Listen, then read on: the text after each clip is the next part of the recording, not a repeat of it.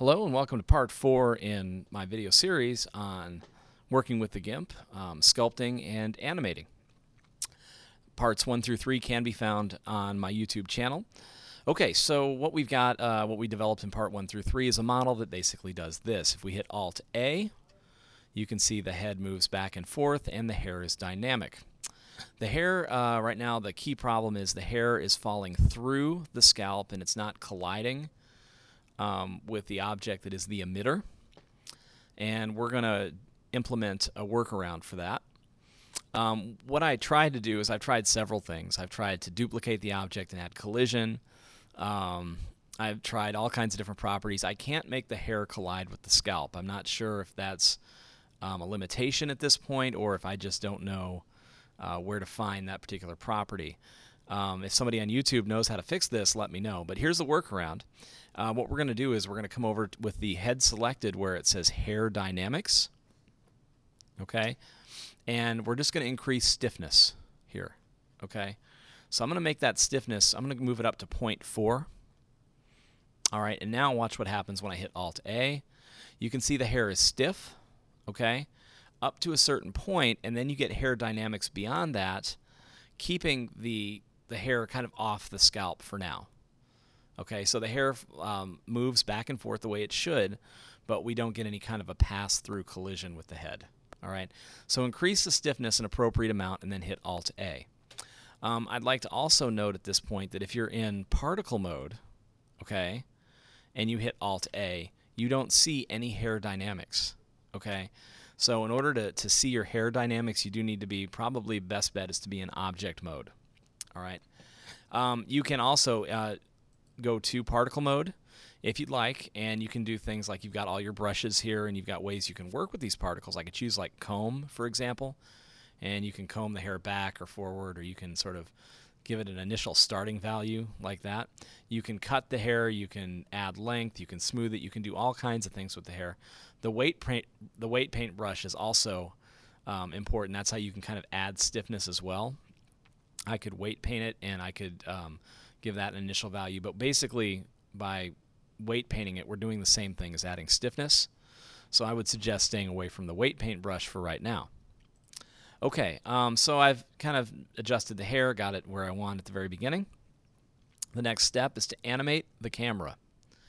Okay, so here's the trick, and you know, if you want to select the active camera in the GIMP, you can do this. It's pretty easy. I'm going to hit 0 on the number pad, and that's going to give me my camera view. I'm going to right-click the edge, and that's going to highlight the camera and make it the selected object. And then I'm going to hit period on the number pad to make the camera the center of my workspace. Okay? So now when I rotate by holding down the middle mouse button, the camera is the center of everything. Okay? So I'm going to go over that one more time real quick. All right? I'm going to select the head, and in order to make the head the center of my workspace, I can click period on the number pad, just like that. Now the camera rotates around the head. Okay? So I'm going to select the camera by hitting 0 on the number pad to look through it. I'm going to select it by right-clicking on the edge, and then I'm going to hit the period on the number pad to make the camera the center of my workspace. Okay, so I've selected my camera, and now I can work with it. We're going to animate this camera by parenting it to a second object. It's going to be easier to do that on a second layer. So down here at the bottom, this is where the layers are, this row of boxes. And you can see that on the first layer, I've got an orange dot. That means there's something on that layer, and that's basically everything we have right now. If I click on layer 2, you can see it looks like everything's gone, but really, we're only looking at layer 2, which has nothing. Okay, so we're going to animate our camera on layer 2, and then once we get the camera set up the way we want, we'll show layers 1 and 2 together, and we'll see everything. The first move is to take the camera and move it to layer 2. So I'm going to hit M, as in Mike, on the keyboard. Okay, and it's going to say move to layer. All right, and I'm going to move it to layer 2. All right, it disappears because now our camera is on layer 2.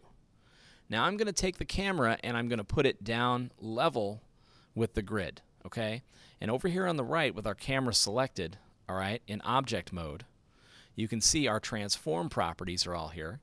I'm going to set location Z to 0, and I'm going to set the value of Y to 0. Okay, Y is the green line, so we want the value of Y to be 0, and we want the value of Z, which is where the grid is, to be 0. Okay, so I'm going to say Y equals 0, and I'm going to say Z equals 0. Okay, and that's going to take our camera now, and it's going to put it on the grid. All right. So I'm going to rotate out, and I'm just going to use R now to rotate the camera so it's facing the green line. So I'm going to hit R, and then I'm going to constrain it along the Z axis by hitting Z. All right, and I'm just going to rotate it so that it's facing straight down the red line like this. Okay, so now we've got a camera, and it looks like the camera is still facing down. So I can rotate it. I'm going to hit R and then Y, and I'll just sort of bring it up a little bit. If I hit 0 now, all right, R and then Y within the camera, I'm just going to bring it up a little bit.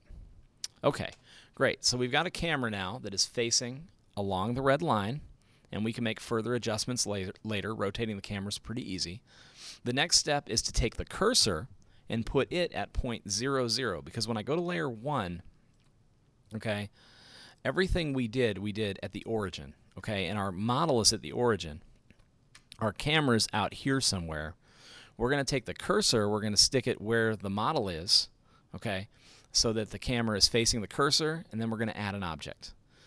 So here I'm in layer 2, and one way you can move the cursor, and you want the cursor at 0, 0, is you can go to View down at the bottom, and we can choose Properties, okay, and you can see here we have the 3D cursor location.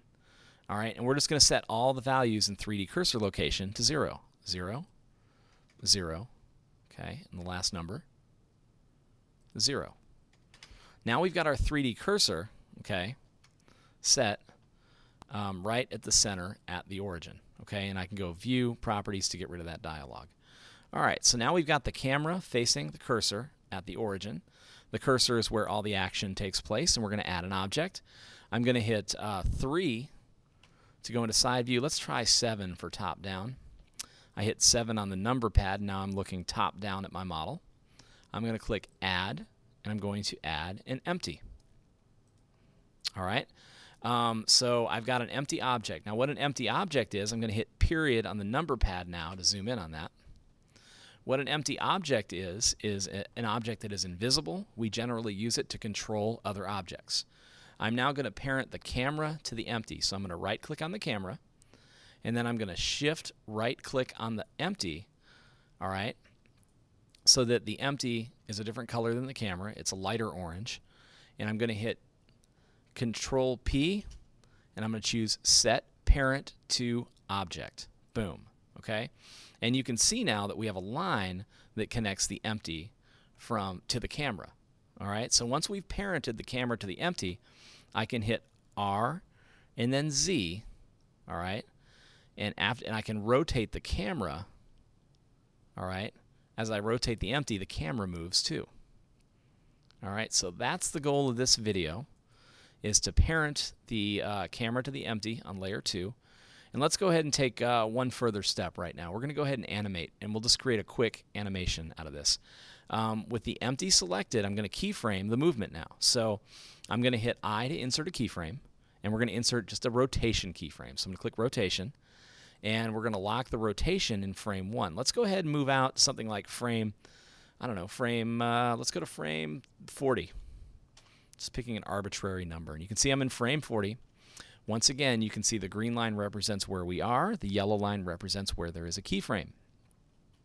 I'm now going to rotate the empty, so I'm going to hit R, and then I'm going to hit Z, and then I'm just going to type in the number 90, 90, enter. And you can see that it rotated the empty 90 degrees, and the camera is now 90 degrees away from where it was before.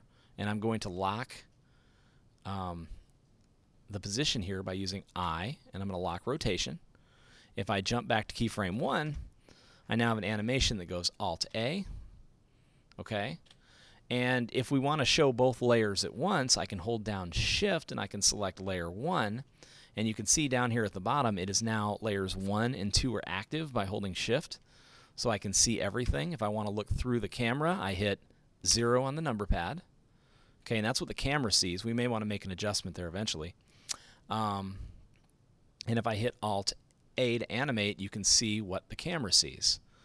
All right, we've got our model animated right now, and we're rotating 90 degrees.